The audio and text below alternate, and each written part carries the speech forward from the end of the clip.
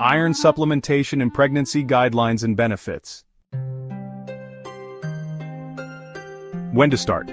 The World Health Organization advises daily iron supplementation between 30 and 60 milligrams of elemental iron for all pregnant women, starting as early as possible after conception, particularly in regions with high anemia prevalence. In areas with lower anemia rates, screening for anemia and iron deficiency is typically done at the first prenatal visit. Supplementation is then recommended based on results. Routine low-dose iron, around 27 to 30 milligrams per day, via prenatal vitamins, is often advised for all pregnant women. Higher doses, 60 to 100 milligrams or more per day, may be prescribed if iron deficiency or anemia is detected. Key benefits.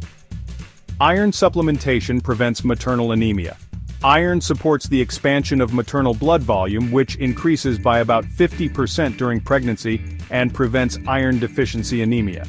This reduces the risks of fatigue, preterm delivery, and postpartum hemorrhage. For fetal development, iron ensures adequate oxygen supply to the fetus, which is critical for brain development and healthy growth. Low iron levels are linked to low birth weight and neurodevelopmental delays. Supplementing iron also reduces pregnancy complications, lowering risks of preterm birth, neonatal mortality, and maternal infections, such as puerperal sepsis. Lastly, it improves maternal well-being by enhancing energy levels, immune function, and tolerance to blood loss during delivery.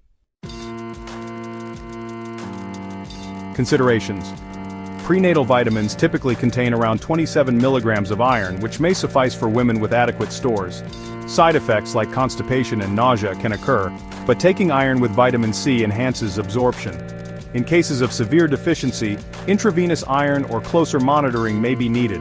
To summarize, starting iron supplementation early in pregnancy maximizes benefits for both mother and baby. Always visit the nearest healthcare center and receive care as early as possible when you are pregnant.